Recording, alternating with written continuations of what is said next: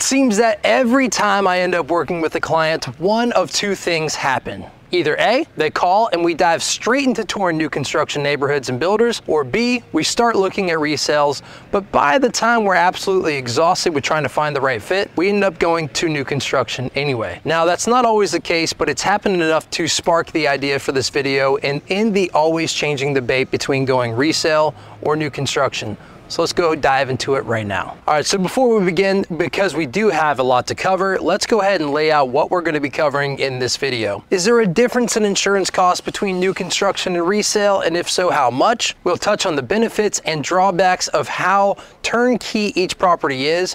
We'll dive deep into the added benefits you receive with new construction, such as warranties and incentives, and also cover which one may be a better investment opportunity. Hopefully when this video is all wrapped up and done, you'll have a much better understanding as to what your game plan should be when making that move to the Florida East Coast.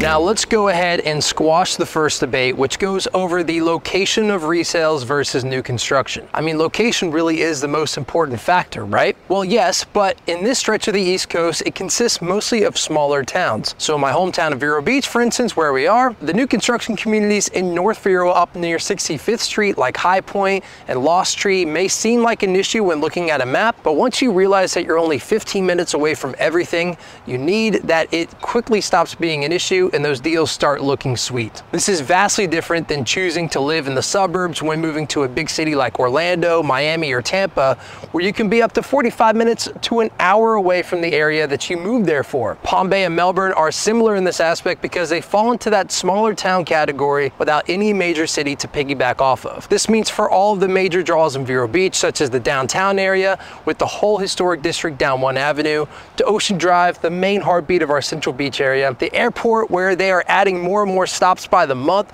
and Breeze Airways is having a lot of slam dunk reviews, by the way, and the variety of shopping areas and plazas scattered throughout the city. It really just makes just about anywhere where you look as a winner, as long as Vero Beach is written in your address. It really levels the playing field no matter where you live, because all the essential stores are scattered throughout the whole city. So with all things considered, unless walkability to downtown or Ocean Drive is important, all the new construction options we have blend in nicely with the resale locations because Vero is such a decentralized city.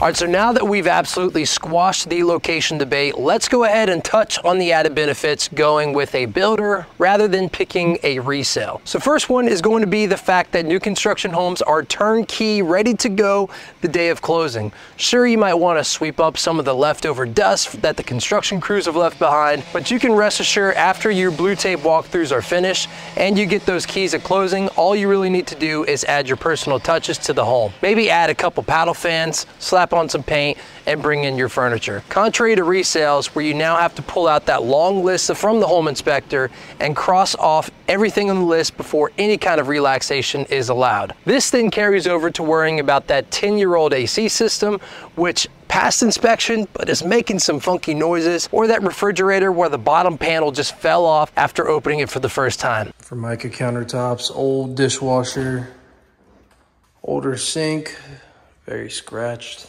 Very old range. By a Frigidaire, and then a Frigidaire fridge. I'm not trying to scare you guys, I'm just halfway joking about some of the horror stories I've heard when the inspector doesn't catch everything. And don't worry, we've got the best in the business if you still like resales. Also, not to mention, nobody has matching paint anymore to patch those holes left in the drywall, so either there's leftover screws that need patching and painting. This all adds up on top of that smell the pet ferret left behind in the guest bedroom. Yikes. Another added benefit to new construction is the warranties. So most builders will either do a 1, 2, 10 style warranty, while others will offer a 1, 5, 10. So this means for 1 year, they will cover the workmanship of the house, addressing anything that wasn't caught in the initial blue tape walkthrough. It often covers issues like paint, drywall, and stucco work. 2 to 5 years for the systems in the house. So this part usually covers the major systems within the home, like heating and air conditioning, plumbing, and electrical systems. So the idea is to protect the homeowners from significant system failures that aren't due to normal wear and tear. And 10 years for the structural issues, which typically applies to major structural components of the home. This can include the foundation, roof framing, load-bearing walls, and other structural elements of the house. Now, resales, they fall short in this aspect because remember that inspector we were talking about earlier? Yeah, he's the only barrier you have between the problems that the home currently has and what you will need to live with after closing. If something slips past him, you're not able to call anyone after the fact to address an issue found in your home. It's your problem now. Now listen, this isn't to say that I haven't seen people do the right thing after closing. So I myself have reached into my pocket to make a client happy, and so have the listing agents after the fact. But the true way to handle these issues properly is to negotiate after the inspections have been finished to get these issues addressed. That's why you need a good third-party representative having your back during these transactions, with the proper inspectors watching over you, and a realtor who will go up to bat to get you the credits that you deserve. So you can always feel free to reach out to us anytime, and we'd be happy to help. Also, if you made it this far in the video, go ahead and give this video a like and subscribe if you haven't already. It honestly means the world to me when you guys do that.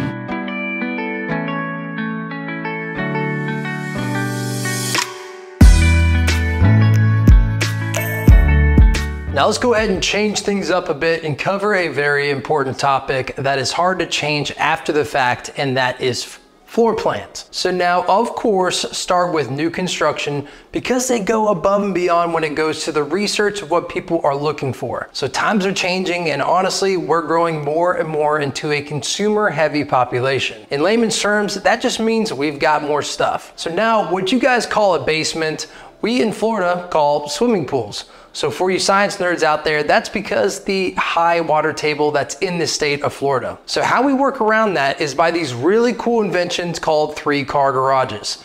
This allows for one extra space while not interfering with your 2-car garage space. So others who are disciplined enough to get rid of their extra stuff when they move may want this extra spot for a small boat, a jet ski, golf cart, 4-wheeler, you name it. This plays in favor of new construction because that is what they are focusing on the most. The difference between the under air square footage and under roof square footage is getting larger and larger by the year. We are seeing extra storage spaces, bigger garages, and more. This is not to mention the open concepts that we see, along with, you guessed it, walk-in closets. So it seems that everyone has an outfit for every occasion these days. So a few more things worth mentioning are the higher ceilings that every builder is jumping on nowadays. So this either comes in the form of higher ceilings throughout, with tray ceilings as a feature to raise them even higher, but these are mainly or normally found in the tier 2 builders or the luxury builders in the area. So budget builders are hopping on the trend as well, but they have a more cost-effective approach with vaulted ceilings. So this raises your ceiling height in your living areas and kitchen without breaking the bank. Other areas where we can see times are changing are with split floor plans.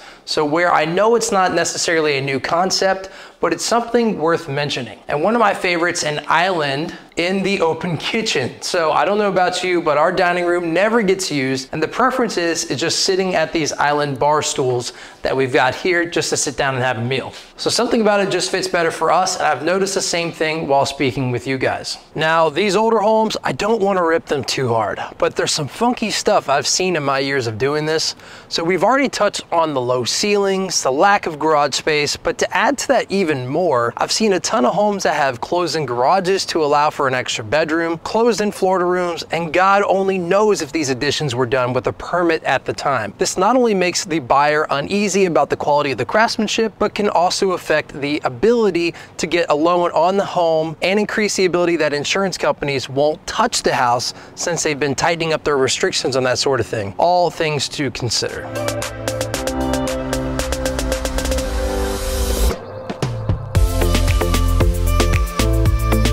All right, so now let's cover some of the obvious things, along with something else you may not have thought about. So getting to select your own finishings and flood zones. So the easy one is the finishings. With new construction, a lot of these builders have a design studio where you can completely deck out your new home with everything you've ever wanted. They'll have different levels of countertops, cabinets, flooring, backsplash, shower tile, and anything else that you could imagine. And if it sounds costly to you, what I want you to think about is with resales, you not only have the cost of materials to think about, but also the labor required to rip out that old countertop, cabinets, and etc. This can increase the cost of rehabbing your older home versus what you would simply pay once to have your preferred options put into a new home. Also, coming from a guy that's flipped a few houses, there's always a few surprises waiting for you that you don't expect when tearing out that old stuff.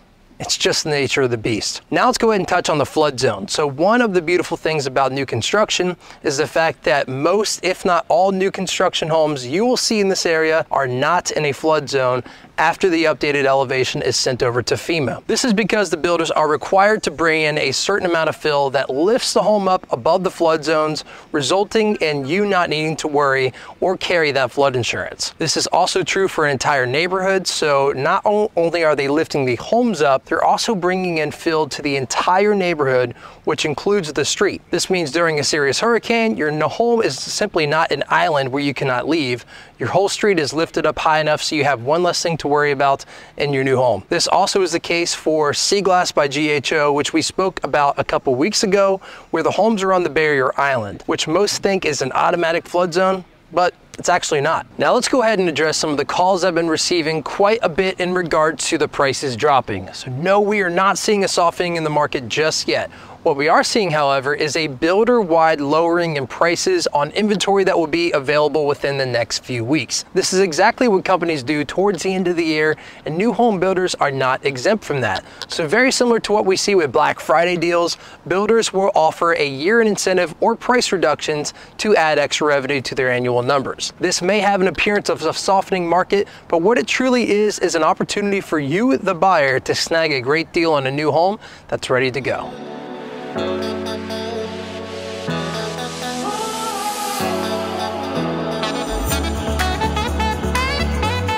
Now, I know this video has seemed pretty darn one-sided, so let's go ahead and give the old-timers a chance here. One of my favorite things about new construction is the fact that you can create what Meet Kevin likes to call a wedge deal. This means the property values in the neighborhood are up here, but you have the opportunity to purchase a home at a valuation down here. This can be done because of condition, too many personal touches that turn other buyers off, and a plethora of other reasons. You also have the ability to negotiate twice. So once when you make the initial offer on the home, and again on the back end after the inspections have been completed. This, when compared to new construction, generally can make resales a better investment if you know what you're doing. Another big deal is the landscaping. So with newer homes, they typically clear the entire lot. That means the oak trees, pine trees, cabbage palms, and just about everything else needs to go to make room for that new home. With older homes, more time has passed, and this can make for a much more appealing street when compared to the stripped down version that these builders make. But guess what? There's more. All right, so there's no doubt that builders are running a business, and since there is a shortage of inventory out there, it only makes sense to build more HOA neighborhoods with those zero lot lines. So this way they can capitalize on their investments further and sell as many homes per acre as possible. So some of these new construction neighborhoods, you can't even fit a lawnmower in between them, and you can have a conversation with your neighbor by simply opening up your windows. That is not an ideal situation in my book. This one compared to older neighborhoods, the builders and the county seem to agree that more space is better. So more room for the kids to run around in, more fenced in space for the dogs, and you get that added benefit of shade where we were discussing earlier because of the mature landscaping. So another dig on the new construction is the flip-flop floor plan. So these guys will build the same 3 to 4 floor plans throughout an entire neighborhood, flip the floor plans around and act like they did something different. So maybe a different style of shutters and a change of the shade of gray that it's painted, but that's about it. So with older homes, you have a much more custom touch to each house because not only did they build them different back then, you've also had years of additions and customizations on your side to really break the barrier between you and your neighbors.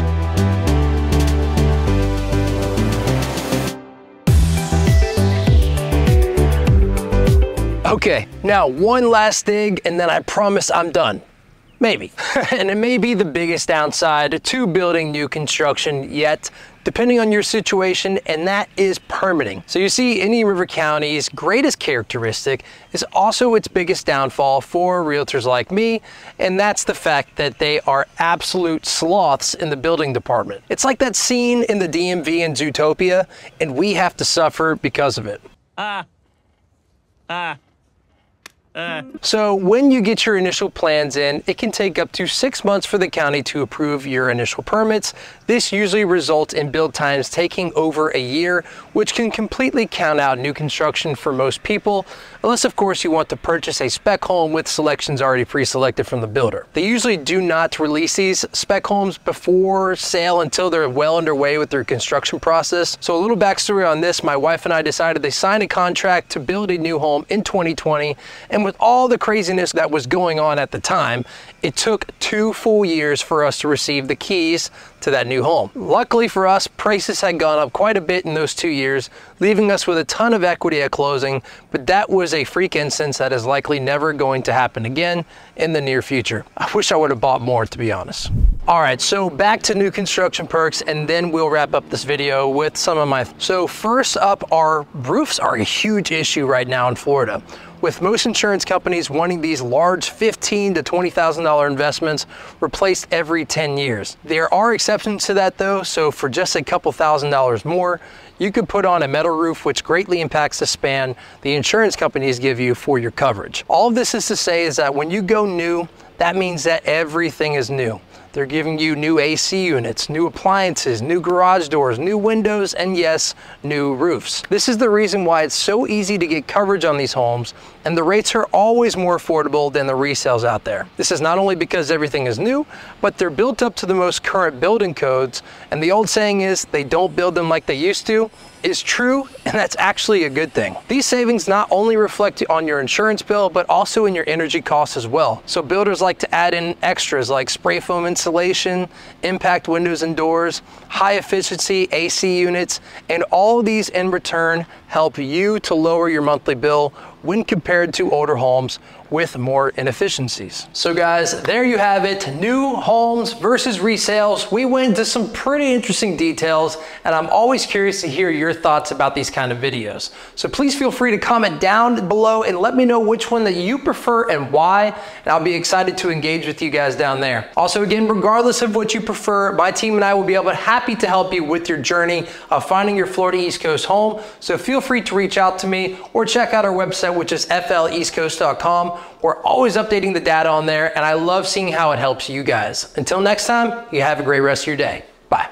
If you're up near 65th Street like High Point, didn't sound very good. So no, we are not seeing the other airplane. And since there's a shortage of it, probably shouldn't chew gum while doing this.